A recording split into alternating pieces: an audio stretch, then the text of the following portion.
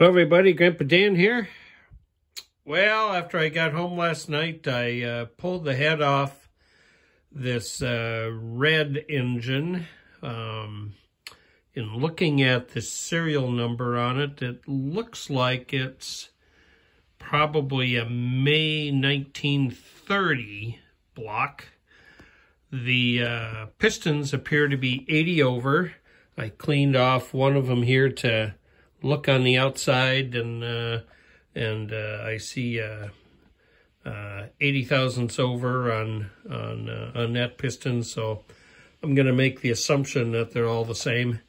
The cylinder bores are pretty good. It turns over pretty easily, actually. The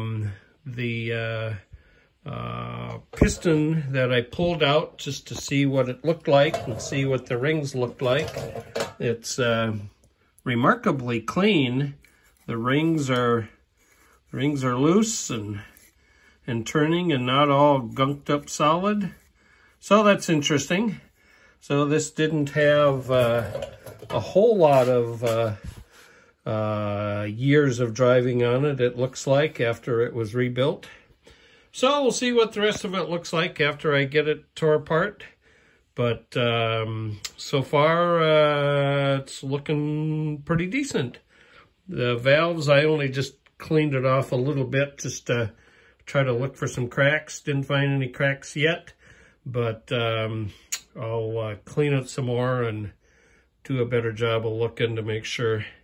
So anyway, yeah, we'll see how this one turns out, but this one here, at least initially, is looking like it might not be too bad of a motor. Well, thanks for watching.